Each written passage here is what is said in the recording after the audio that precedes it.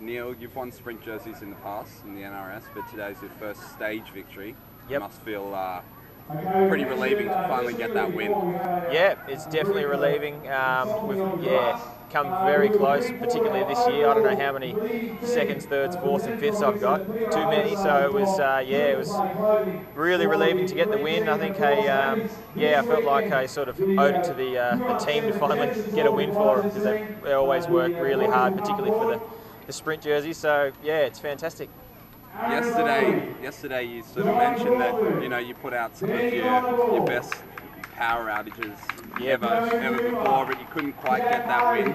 And then today, you obviously knew you had good legs. Was it just a matter of controlling the race with the team?